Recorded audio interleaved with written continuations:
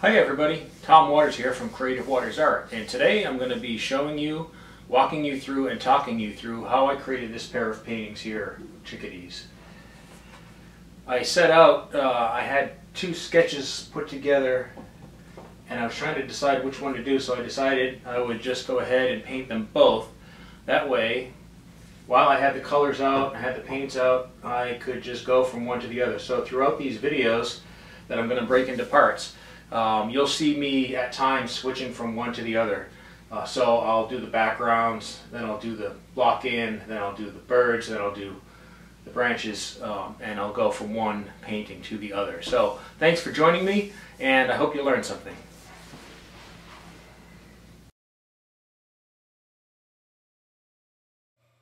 Okay, so to put this together, the first thing I do is I take my reference photos in Photoshop and I compose my painting. I could just do a drawing, but since I'm using photo references, this is how I like to start. For the colors that I'm using mostly golden, artist's quality, acrylic heavy body paints. There is a whole bean acrylic paint in there as well. And I'm using titanium white, cadmium yellow medium, yellow ochre, cobalt blue, just a little bit of phthalo blue, Payne's gray, and cadmium red light. Also not shown here is I do use some burnt umber, and I think that's it for my colors. For my brushes, I do use a palette knife to mix my colors before putting them down. Just a plain palette knife.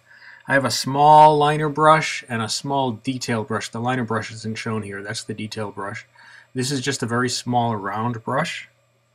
And then I have this small angular brush. It has sort of a chisel shape to it. And then a very small flat that has a nice sharp edge. And then a small, very soft flat for doing some blending.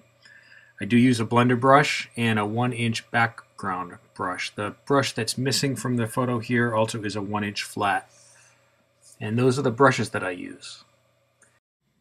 I'm painting on a Raymar smooth cotton panel. It's a 9x12 panel. And I chose the smooth cotton because of the level of detail that I wanted to get in these. If I was going for something with a little bit less detail, it'd be fine to use a heavier textured panel. But the more detail that you want to get, it's just easier to do on a smooth panel. Okay, so you can see that I transfer my photo reference that I put together in Photoshop onto the panel using a grid method. And I do use a grid method when I want to make sure that I get the proportions right and I get the placement right. And because I'm using acrylics, I don't worry as much about the pencil lines because they cover really well. And I've started the background. Now, for the background, all I'm trying to do here is just get rid of the white. So I'm just going to start by covering everything with some paint. And when I do this for the background, that first initial layer of color, what I'm using here is I'm actually using my gesso with some cobalt blue and a little bit of Payne's gray. And one of the reasons is that I know that this is almost all of this is going to, or all of this is going to get covered up. I'm just sort of getting started here on getting some color on the background. And instead of using titanium white, the white gesso is just a lot more affordable. And by keeping it wet and loose, I can put it over the whole panel and still have my drawing show through. So once I get the gesso, the tinted gesso down, I'm just going in with my 1-inch brush and I'm dabbing on some white, and then I'm dabbing on a mixture again of cobalt blue and Payne's gray and white. And while that's still wet, I'm working fairly fast here. This is sped up a little bit, but I'm still working while this stays wet. I'm just going in with a blender brush and just softening out what I'm putting on. So I'm going to do this in layers for the background, and what I'm trying to do is just sort of get a little bit of a mottled, diffused background with whites and blues and grays. After that first application, I go back and add a little bit of phthalo blue into my mix, only to give it a little bit more pop. Just phthalo blue is so strong, you only want to use a little bit, but it gives it a little bit of a cooler feel and gives it a little bit more color. So you see I'm going in, and again I'm using that 1-inch background brush, and I'm applying a little bit of that color, and then I'm using that brush to sort of soften it out. There's a soft flat that I'm interchanging with the background brush to soften that out as I put that color in. And again, I'm going to keep going over this and covering it up as I go along, so I'm not worried too much about getting the entire background so that it's opaque. That'll come later. So now I'm going to get to the point where I'm going to be applying more paint. I want to make sure I don't lose my drawing, so I'm going in with my thin liner brush and a little bit of, I mixed up a little bit of brown paint here using some white and some red and a little bit of blue and yellow, just creating a soft brown color. You could use gray, you could use whatever you'd like. And I'm just re-emphasizing my drawing so that I don't lose it as I continue to apply layers of paint. And again, I'm not trying to get everything, all the details or anything. I just want to make sure I can keep a sense of where the major elements are going to go and make sure that I've got my birds proportioned and positioned where I want them. This is also the opportunity when you put this down where you can step back after you get it down on the canvas and just stand back and reevaluate your drawing and make sure that you've got what it is you want. As far as composition, here's the best place to make adjustments here. If I wanted to move a bird or add a branch or adjust something, this would be the time to do it. And now I'm sort of starting to put in the next layer on top of that background, and again I just want to get the feeling of some branches in the distance that are sort of blurred out. So I'm taking some really loose paint that's watered down, I'm applying it with a soft flat brush, sort of just getting some shapes that suggest some branches, and then I'm sort of blending those out so that when I'm done it'll look like there's some branches in the background that are out of focus. So that's the first step. And now comes the real blocking. So for this step, what I'm doing is I'm going to go in and I'm going to take the darkest shadow color on these birds that I think I'm going to need and block in with those deeper colors first. And the reason, while these certainly don't look like the chickadees that will result, the reason these colors are so much darker and stronger is that I want to do two things. First, it's a lot easier in layering to work from dark to light and to layer on top of the darks. It's harder to go from light to bring the darks back in. So I like to start with the darker colors and use the colors that will peek through, because there will be places where these colors in the end will peek through as I add layers. And so that's sort of the shadow color underneath the feathers in some of these places or underneath the breast that will still come through those final layers. So while it's a little unnatural to paint these birds so brown and yellow and bright, I know that as I continue to layer on top, a lot of this color is going to disappear. But because of the translucency and the paints that go on top, some of that color is going to affect the color that sits on top. So I want it to be the sort of browns and reds that you're going, browns and yellows that you're going to see in the feathers in the final result. And then the blacks, here I'm not worried about coverage. All of this will get more than one layer. And so I'm just taking, what I've done is I've taken my Payne's gray and a little bit of cobalt blue and just a touch of raw umber and created a nice dark here. Payne's gray, if you don't have it, I don't use a pure black.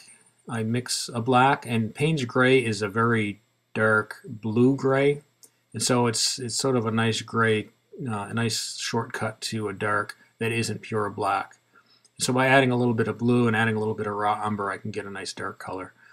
So again, this is just the blocking phase, so all I'm trying to do is get rid of some of that white or the lighter part of the canvas and establish where my darks are, establish some of the underlying shadow colors that are going to peek through, and then establish, you'll see in a minute, I'll be establishing where my lights are. You're going to see during the course of these videos that I do a lot of layering. So these birds will have easily 5 or 6 or 7 layers on them, especially on the breast, before they're finished. So again, I'm going in here and saying, well, after that first pass, I realized that in those shadow areas, I'm going to need some more darks, not just the browns, and so that was what I was applying there. Here I am doing the same thing on the second panel. So again, I'm just blocking in the birds, and I want to get some of that color that's going to peek through later underneath here on the breasts. And just applying that with, what brush am I using to apply this with? I might actually be using a filbert brush here that I didn't show, so I apologize for that. But you could apply it with the flat or with whatever brush. It's easy to just sort of block in. And then, you know, the back of that bird is going to be darker, so I'm applying some grays. Now in this case, on the back of that bird, there's going to be some darker blacks, but I'm trying to find, so if that's more of the middle color on the back of that bird, that might show through. I'll apply some lights and some darks on top of that later when I do the detail.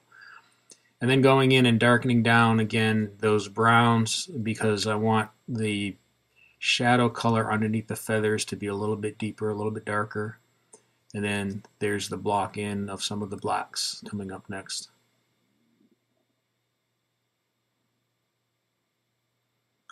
Can adjust all these shapes as I move along. I'm mostly just sort of making sure that I get the major area locked in with the value. So I want my darks and my lights being that I'm again blocking in with what I think will be the shadow color underneath those light areas.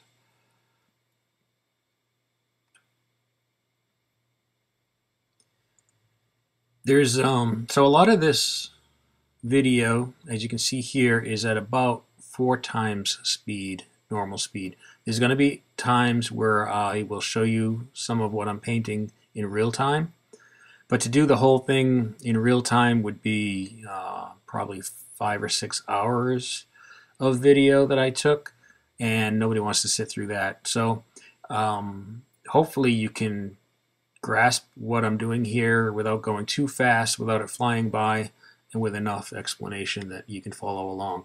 So you could, if you were trying to paint this, you could certainly play a portion, paint to it, you know, stop it, and then play another portion, stop, and move on.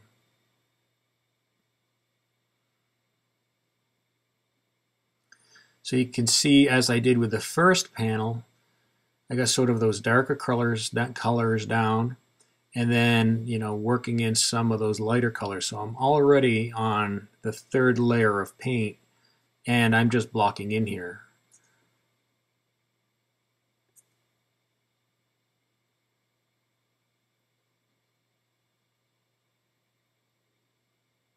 That's one of the great things about acrylics, is that it dries so fast that you can just keep going back and layering and adjusting.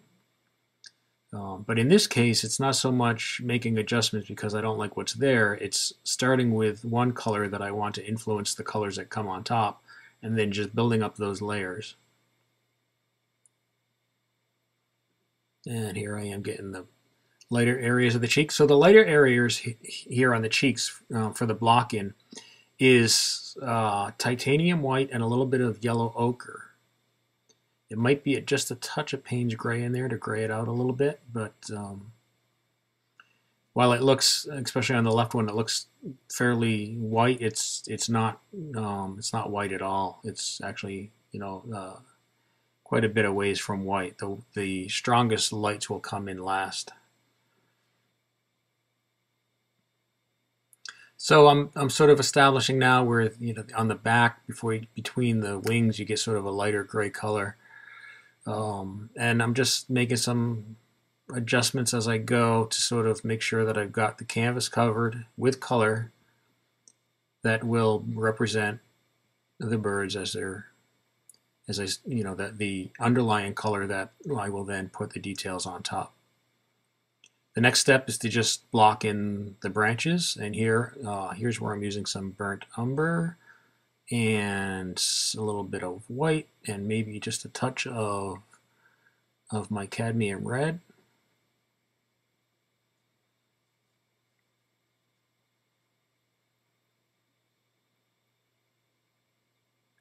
And these are all going to be gone over later.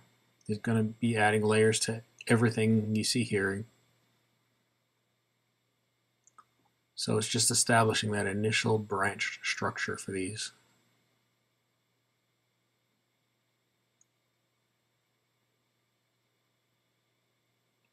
I do add some branches that later I don't like the placement for and I take them out, but we'll talk about that when that happens.